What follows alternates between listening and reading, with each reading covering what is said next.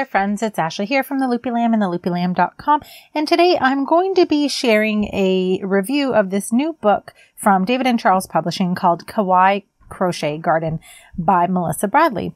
Now this book contains 40 super cute amigurumi patterns for plants and more, and so today I'll be going through what my experience was with the book, as well as giving you a sneak peek at some of the patterns that are included in the book.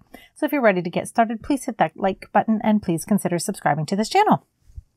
So I have reviewed a book previously by Melissa Bradley called Kawaii Crochet, and it's kind of funny. I was setting up to do this video and my husband was like, haven't you done this book before? And I was like, no.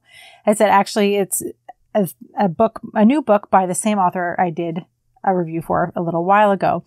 And it's kind of funny. I just love how distinct the branding is for these books by Melissa Bradley. The fact that my husband doesn't crochet and can very quickly identify that this book is something that, you know, I've done before and is in line with her branding. So I really like it. Her books are always really, really cute. And I'm going to talk to you about what's inside. So here in the book here, Melissa seems to really have a passion for color. And you see that in her patterns as they come to life. You're turning the pages and the color just pops off the page. It just invites you in to make some of these fun little toys. Now, when I say she loves colors, because all of her books, and this is no exception, are broken down into colors. So all of the pink patterns, the patterns that use the pink yarn would be in the pink section, orange is in the orange section, and so on. Now, there are a few pages here, and I'll skip forward here. There's tools and materials, but there are a few pages here on color theory that I always find really interesting, and as well were included in her last book, Kawaii Crochet. And if you're somebody that really struggles with trying to find the perfect colors for your projects, then I really found this helpful the first time I'd seen something similar to this in her books. And so if you're struggling to find colors that work, read through these couple of pages and it can help you be more mindful and pick your colors a little more mindfully and have more success in matching those colors later. Now, here it is. I also love these really fun illustrations that we see throughout the book. And one of the things that caught my eye was that the skill level is broken down into beginner, easy, and intermediate skill levels.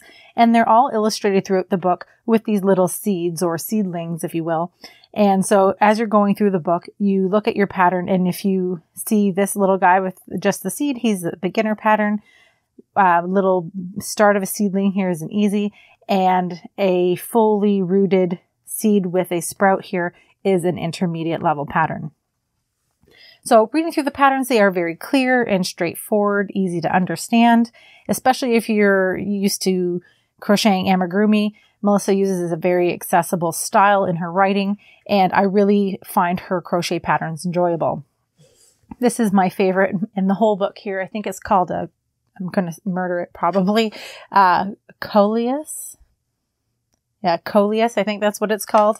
I'm probably just butchering the word, but the patterns in here are adorable. And what I love about them is that if they all have these little cute little kawaii faces, very easy, simple embroidery, small safety eyes. But if you omit the safety eyes and the embroidery, you've got yourself a really beautiful little plant like this little cactus here.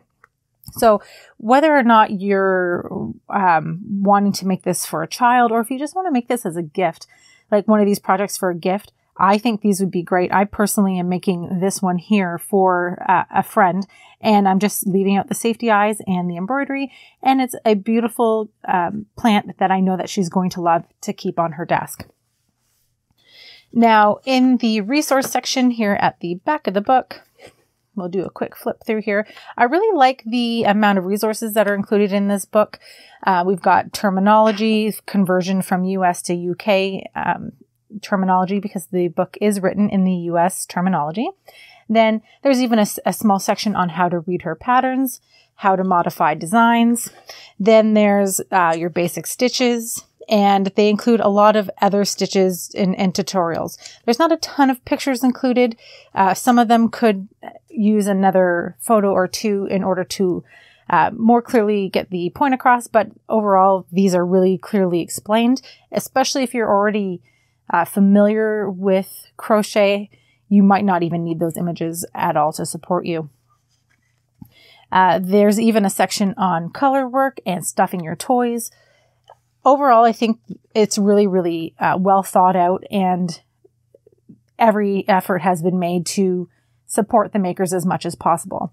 I even noticed that a gauge was given for each pattern in the book, which is one of my major hang-ups when I see a book that gives you an amount of yarn to use and all of your materials, but it doesn't give you the gauge. The gauge is given in every single pattern, which is great.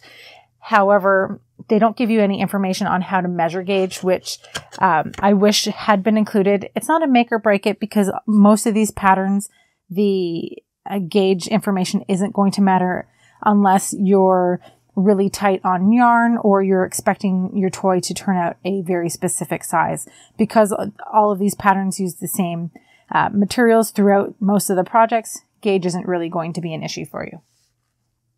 But overall, I really loved this book. If you're an amigurumi maker or you're like me and you are a notorious plant killer and you just want to have some really cute plants around the house that you know are going to survive your love, then I really suggest that you check out Kawaii Crochet Garden. It's a really adorable book, and I know that I'm personally going to be using this for quite a while. So if you have any questions or comments, I'd love to hear from you. Please leave that in the comment section below. If you have experience with this book, I'd love if you shared your experience with our community in the comment section below, so that way everybody can learn from a variety of different experiences. If you enjoy free crochet patterns, please check out my blog, theloopylamb.com. And if you're looking for a full list of patterns available in this book, you can find the full pattern list over on my blog, theloopylamb.com. Thanks so much for watching, friends. Happy hooking, and I'll see you next time.